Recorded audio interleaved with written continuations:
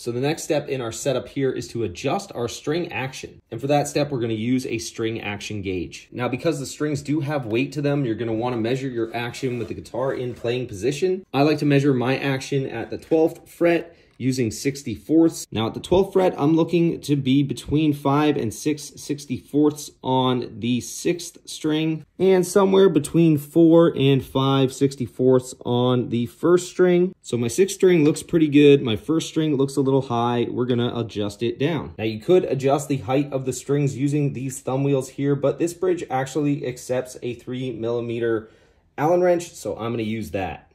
So I'm gonna start off here lowering this high E string. So here we have it. I'm really happy with how this plays. The 6th string sits about 5 1/2 64ths, and the 1st string right about 4 1/2 64ths.